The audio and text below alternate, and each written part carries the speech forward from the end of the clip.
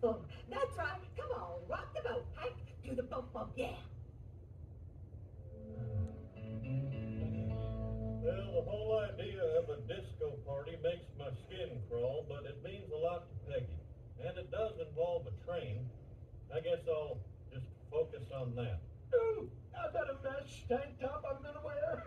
I like the way it matches my body hair. Good call, Bill. We'll all trot out our disco finery and wait for disaster to strike. I think that will happen if the driver of the train is the murder victim. Unfortunately, no. All trains have a dead man's brake. The driver has to keep his hand on the throttle at all times. If the driver gets murdered and he takes his hand off, the train will automatically come to a screeching but safe halt. So this year when we tell Peggy happy birthday, it won't sound sarcastic and mean. Not a chance. Peggy's had some classic stinkers before, but this one could be a fiasco of spectacular proportions. It could literally be a train wreck.